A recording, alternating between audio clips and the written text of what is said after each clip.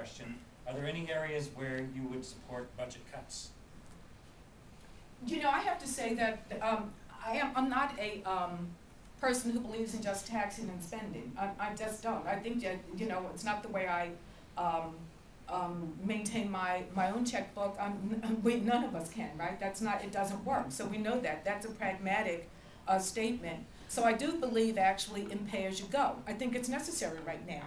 I do. I have to say that. I think that, you know, we need to be able to look clearly at where our money is going. I think that, for example, we have that classic dichotomy. Said this before, I'll say it again. It's where do we spend our money? We're in two wars, and we have a domestic policy agenda that requires resources. We're going to have to make some decisions very quickly. What we're going to have to do really is look at President Obama's statement that in 2011 we're out of Afghanistan. We start pulling troops out. We're going to have to start doing that because we actually need to reallocate resources elsewhere. Looks like we have a follow-up. I'm empathetic to just about everything you said, but as a person who is currently unemployed, when you said about pay-as-you-go, every 2 weeks you file for unemployment, of course, and we've had scares from the Republicans with the pay-as-you-go philosophy for a lot of unemployed people in the country. It started with Jim Bunning and his nonsense about just disconnecting this extended benefit, which is longer than usual because of the high unemployment rate. And then they just tried to do it again before Congress recessed, and then of course when they came back in, the Democrats overruled them. So what you're going to have is a ping-pong effect up until the election with the Democrats trying to extend unemployment and the Republicans trying to nix it. But I guarantee you if the Republicans start taking control of Congress, or depending on which way the election goes, there's going to be a lot of unemployment people in a lot worse shape. And they have the mindset that people who are unemployed deserve to be unemployed, that they're lazy and shiftless. I mean, that's the Republican thinking. And yet I have lots of friends, like engineers and all kinds of people making $50,000, $80,000, $100,000 a year, cannot get jobs. So this is a lifeline for them. So in follow-up to what you said about pay. I need to cut off. Okay, I'm sorry. I think we get the gist of what your Yes, concern and let me is. tell you this, that I had not thought about pay-as-you-go in that broader context. I had not. I thought about it as a method, albeit a conservative one, to create some discipline around spending. And that is an unfortunate consequence of it, and I will rethink my position, because I will do so. Thank you. Thank you. That's called a dialogue. Thank you. It's good. Thank you. No, thank you. This is the part of the being a moderator I don't like. We've got a little over 10 minutes left, and we still have a bunch of questions as we've gotten some more in. So I'm going to try to consolidate some, and then I think we're going to end up leaving some out. Okay. So I'm going to consolidate these two, even though they're not really that closely related. What are your views on same-sex marriage, and would you vote to overturn Don't Ask, Don't Tell?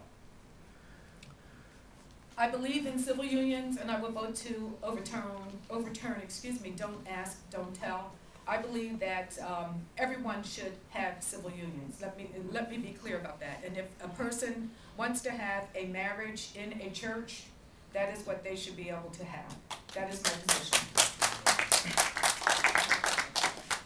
I also believe in the right to privacy, and I think that is directly tied to that issue.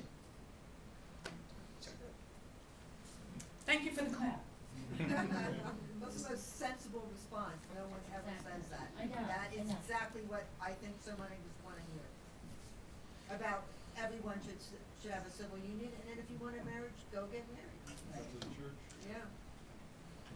There is some justification for a congressperson to vote based on opinions of their constituents. There's also justification for a representative in a representative republic to vote based on his or her own research and opinion. Give us your thoughts. How would you decide your votes?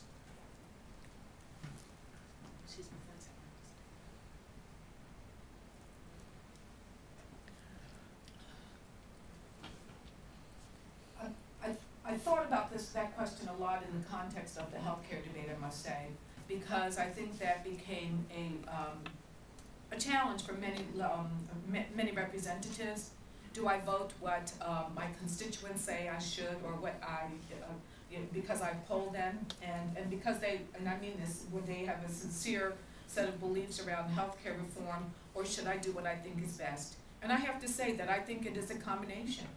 I'm not trying to hedge. I think it depends on the issue. I believe that when it came to healthcare, for example, if I can tell you what I believe, it's easier for me because I wasn't the representative at that time. I believe, though, that it was right to be on what I consider the right side of history and to work to make that happen for us. And so in that instance, no matter what a poll, in other words, had shown, I would have said that there are 445,000 citizens within my district who are underinsured. There are about 25,000 who are uninsured.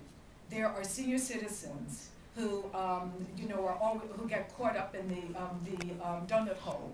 And I would have thought about all of those factors, and I would have said, I would have had to explain though, I believe this is the best thing for me to do. I would have done that in that instance. I would have had a dialogue with my constituents, however. So I think in that instance, I would have said, this is the right thing as far as I see it. I want you, and I think you can do that if you feel secure in your ability to think through the issues. It's not to have the right answer, but to think through the issue. And your mind can be changed by individuals. But I think you have to be able to talk through those issues. That's why I would have started that discussion. And then I would have asked those who believe differently, convince me of your position. And then I know, I listened a lot to healthcare. I would have come out the same way because I think it was the right thing to do.